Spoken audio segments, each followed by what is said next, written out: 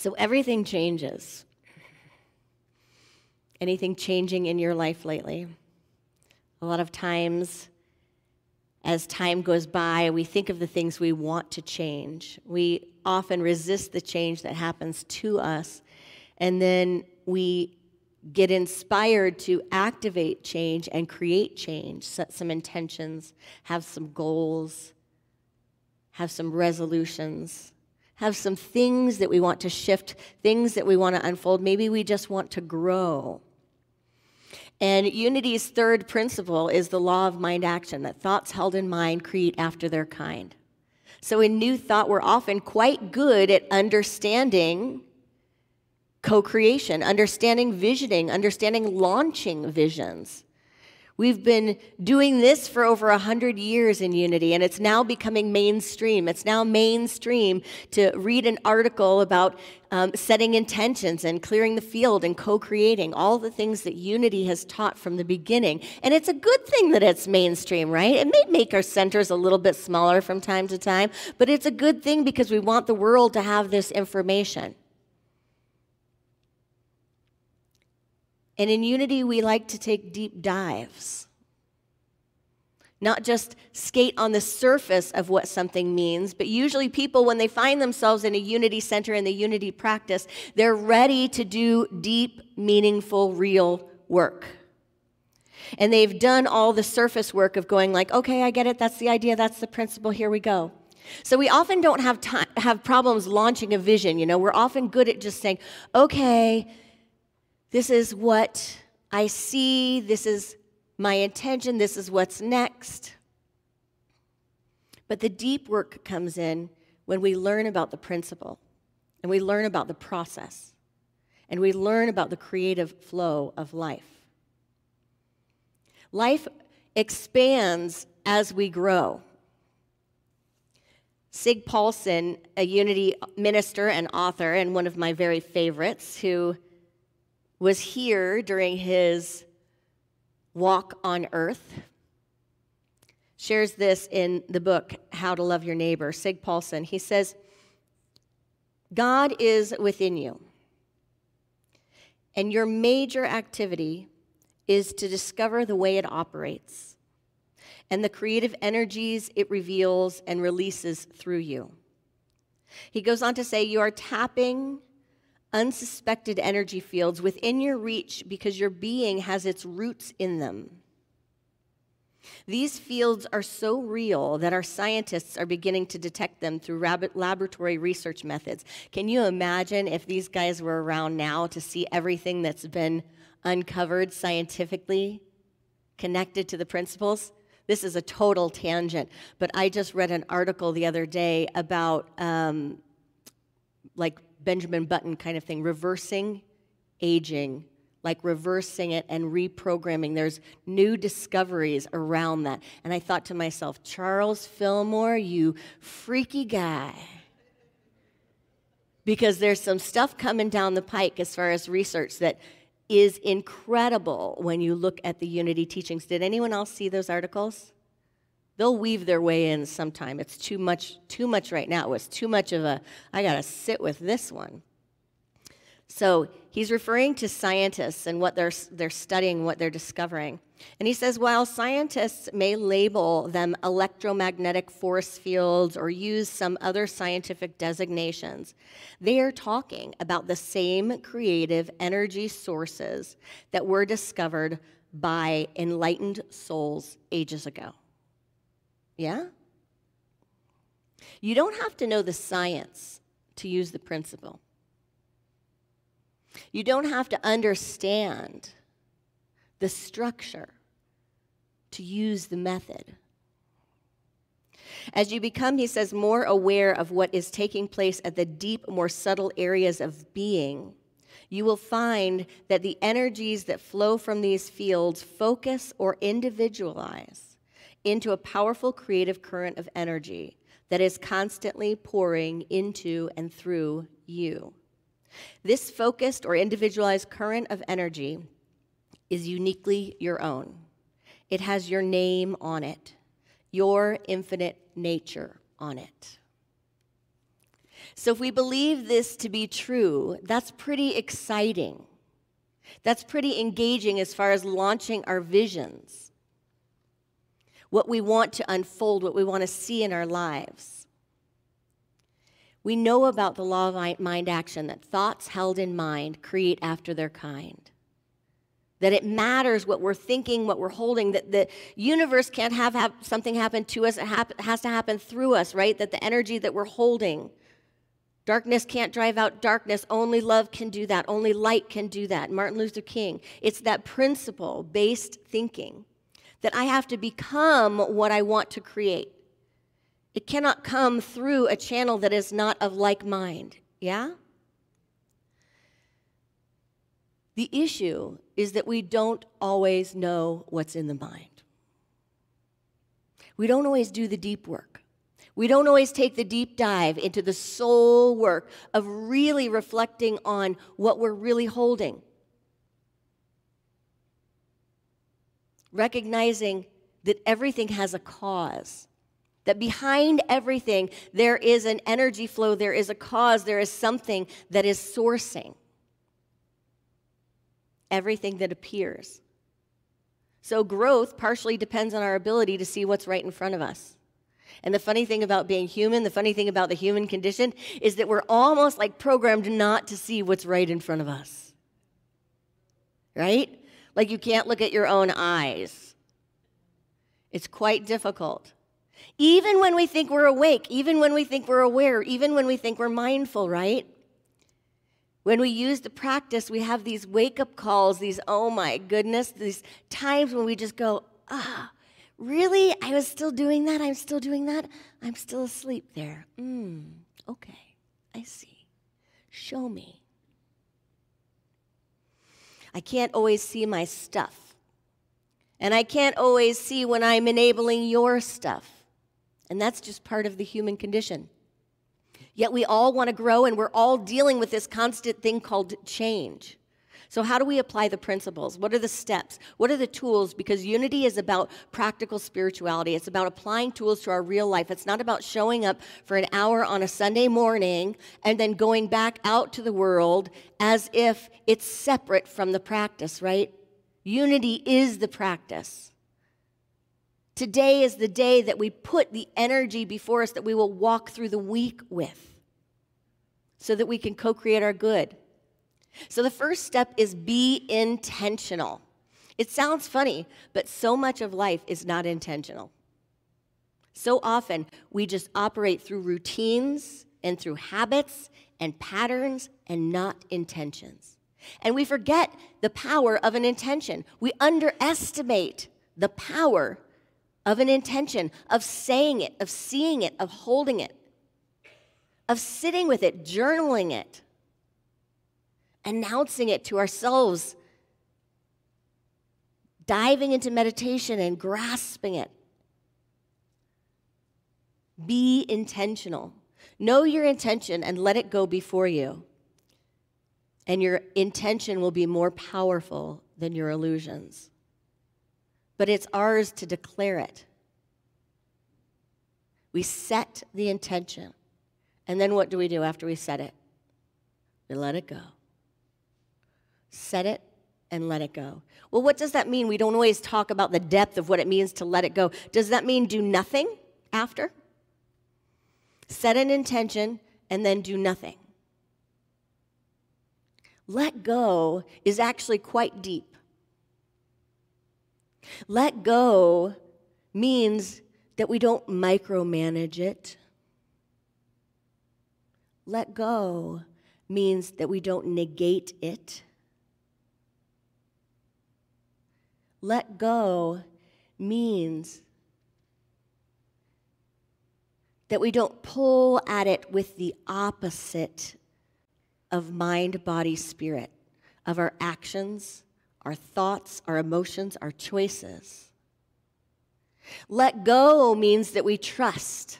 Let go means that we lift it up. Let go doesn't mean really that we just let it go. Let go means that we hold it and we lift it up with an open hand. Let go means that we feel it to fuel it. Let go means that we bring our minds and our bodies and our experience into the realm in our practice of where we have received it. Breathing into the place where it is so.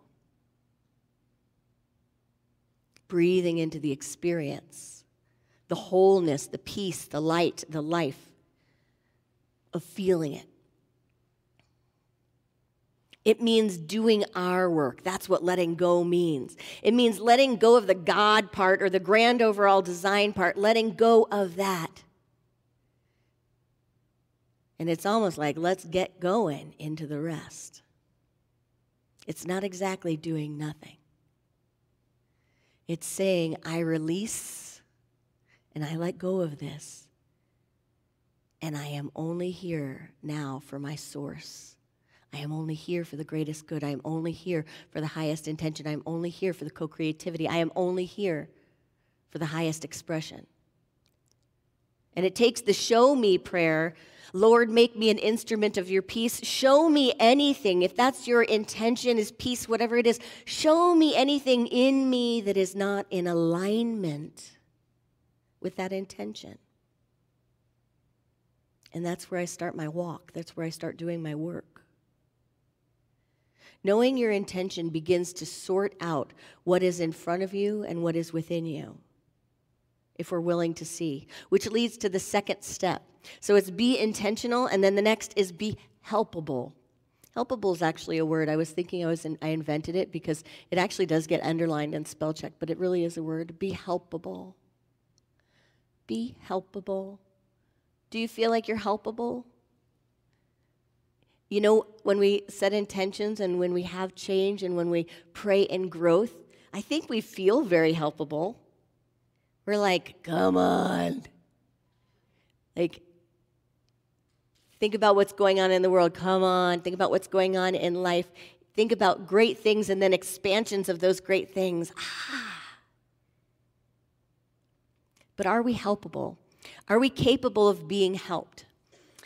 Do we put out the invitation for help? In your spiritual practice, do you have a way, a method, where you put out invitations, sweet spirit, highest self, angels, guides, universal energy of light, whatever it is, great source, Jesus, Buddha, master teachers? Are we putting out the invitation, or are we going it alone? Are we forgetting that step and forgetting how powerful that step is? To ask for help, to be helpable. Sometimes we think we are, and we think we're in the process of asking for help or getting help. But unfortunately, what we're doing is running around on the hamster wheel of enabling. Running around on the hamster wheel of just doing our circuit, doing our same thing we do all the time in the name of help me. But I'm just running my racket. That racket is the story that we've been living over and over, the story that keeps us from being helped. Cycling. Maybe we're doing something to get attention. Maybe we need a witness. Maybe we're in a repeating cycle. Maybe we can kind of see it, but we think we're moving out of it. I remember working with a therapist one time, and it's just funny saying this. Like, it's funny to think of these things after you get it and to realize that you really didn't get it before. But working with a therapist, explaining a cycle in a relationship that was happening and explaining how this happened and then that happened, and then we moved through that, and then we discussed, and then there was growth, and then there was a lot of conversation about awareness and intention, and then it happened again. And then there was a conversation, and then there was growth and healing, and then there was a lot of conversation and like real clear understanding of what was happening. And then it happened again. And then there was healing, and it was like, stop. So there wasn't healing. So there wasn't understanding. So there wasn't a shift in action. So there wasn't growth. You are misunderstanding talking about these things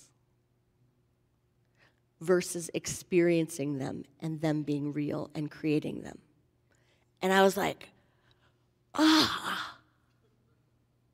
so nothing's happening all that time? Like, well, are you getting anywhere, hon? No, actually, yeah, no, that's why we're here. I didn't get it.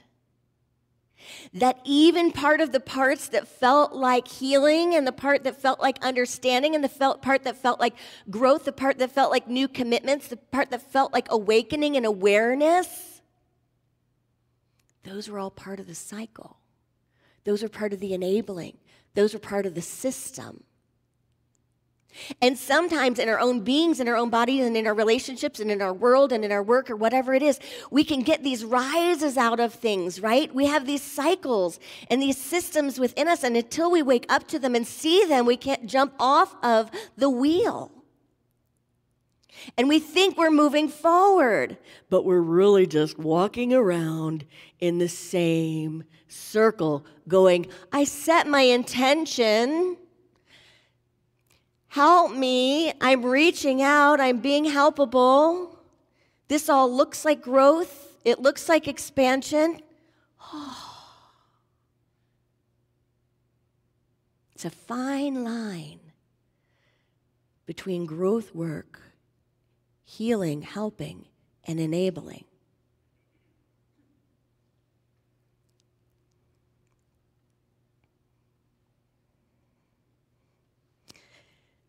So can we be helpable?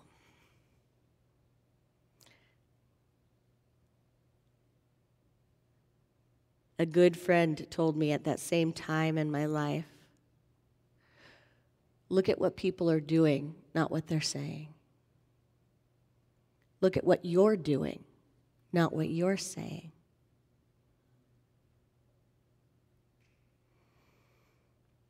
When we're caught in those cycles, it can help to look at if something's helping. And we may reach out to another or reach into ourselves and say, I don't see that this is helping you. I don't think this is helping you. Because we're complicated little creatures, aren't we? Sometimes we get something from talking through or from thinking we're growing, but from cycling. Are we helpable? I remember a time in my life where I was desperate for help, spiritual help. I would have taken psychological help, anything, but help. Like, help me. What am I not getting here? And I prayed a lot, and every time I prayed, I would have these incredible experiences, these incredible demonstrations of being shown something like, here it is right in front of you. You asked, here it is. And it was jaw-dropping sometimes because avenues would open instantly. Like an avenue would open and it'd be like, okay, here you go. And you know what I would do? Here you go. And I would go, okay, I see that. And thank you. But we're going this direction. And we're doing it like this. So come on. Come on. And then it would get messy and sloppy and painful, and there'd be suffering again. And I would pray, and it was like grace. You want a moment of grace, beloved? Here you go, grace. Are you going to take it? And I'd go, well, just, yeah, give me that. Give me that right there, and give me that right there. And then, come on, come with me, come on. Come on, we're going over here. This way, come on, this way. And misery again, and me just going, I know these principles are supposed to work. I know the law of mind action. I know the power of meditation, the power of prayer. I know I can heal this and keep it exactly like I want to if I just work hard enough. Then it can be exactly the way I want it to be. Oh. And finally, I got to a point where I was saying, help me. And instead of pulling the hands of the source that helped me, I had no energy left to drag or to deny.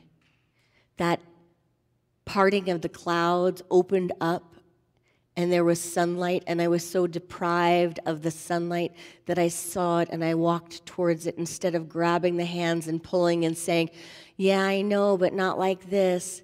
Instead, I slowly moved towards the light, and I opened up the arms, and I got down, and I laid in the safety and the comfort of the arms. And I said, I see, and I'm sorry so many times I've denied, I've ignored, I've walked away from the help.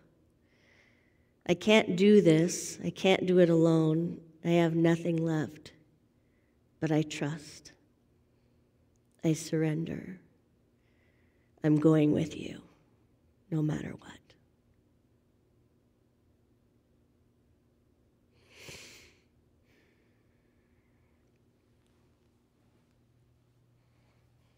Are we helpable? Be intentional. Be helpable. And the third step is to be willing. To be willing. Sometimes we don't see ourselves as unwilling. It doesn't feel like that. There's holding intentions, there's observing things, and then there's trying to manage everything. Am I willing to see my stuff? Am I willing to see my part? The beloved teacher, Wayne Dyer, always said, if you're holding a vision or an intention, or there's a healing or an expansion, and it's not coming into fruition, there's something you're not willing to do. And he invited us to look at that. Just look at our willingness. Am I willing to see my stuff? Am I willing to see all the sides of an issue? Do I have the spiritual maturity to hold conflicting views, to engage in the possibility of the opposite, to let go of the human condition and its incessant need to gather evidence to be right, even though that's what the mind does, and to instead look at how I might be partnering with a limitation or a problem? Am I willing to see my stuff? Am I willing to engage in the possibility that I live in a friendly universe that says yes, that offers help, that is the full creative embodiment of progress? And if I'm not experiencing that, then there's a surrender I'm invited into. To really ask myself, am I willing? Have I been willing? Or am I simply gathering evidence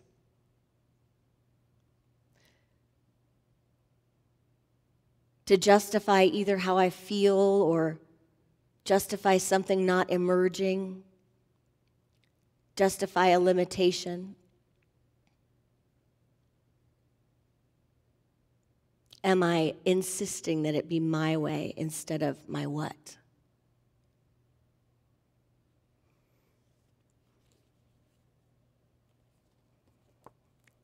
Sig Paulson said, "The current of creative energy is just as unlimited as the infinite fields of energy from which it arises.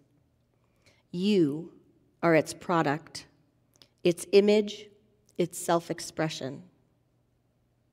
Whatever it is that you are to be in the unfathomable reaches of eternity that lie before you is already contained within this current that knows its way to your true selfhood. already contained in the current that knows its way. Can we lean into that current, get in that river, sleep in those arms?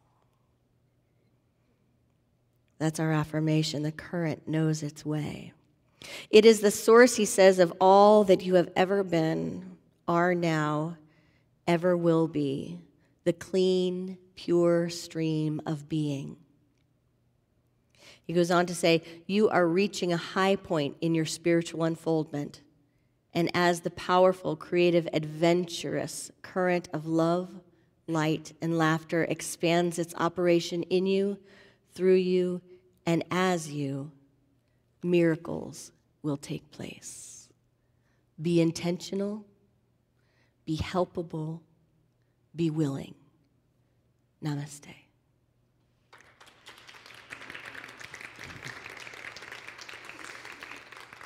So let's take a moment to breathe into meditation, to just get centered, to just open our hearts to where we are in this moment, to humble ourselves. There is an intention, sweet spirit. There's a vision, a longing, or a desire within.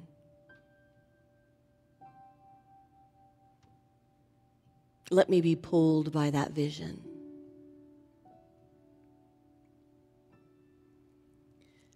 Let me be lifted and carried into the change that is for my highest growth.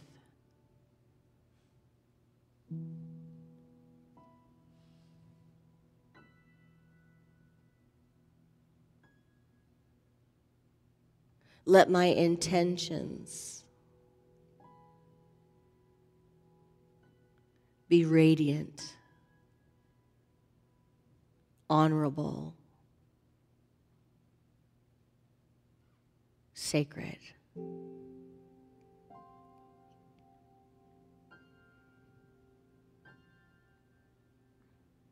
Let thy help be visible, tangible, graceful.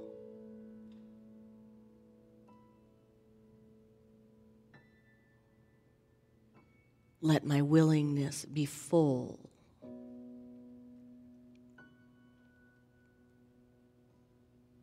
trusting,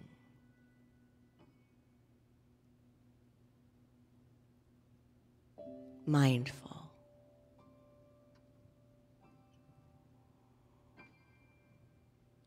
Here I am.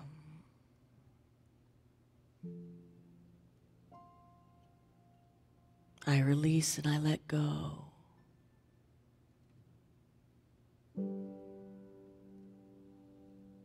I move to the depths of my being to call forth all that is within me. A mighty expansion, mind, body, spirit, so that I may discontinue the cycle of enabling, the cycle of discord or lack, complacency. And I may elevate and activate all that I am, all that I am intended to be, all that I came here to express as a child of the infinite. That I may be of service to this world of beloveds, to the people, the animals, the creatures, the nature, the waters, the world, the ethers, the expressions and expansions of consciousness. in this thing we call life. Let me be awake. May I be aware. I am mindful. Inhaling and exhaling into the silence.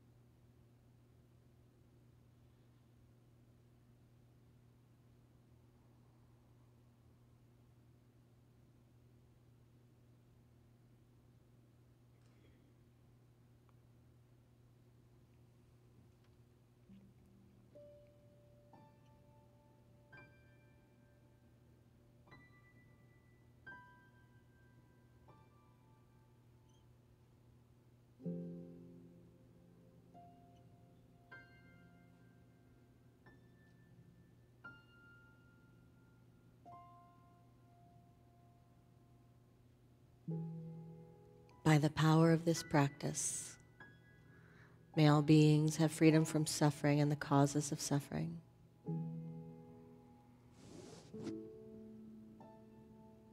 May all beings know God as love and themselves as emanations of this love.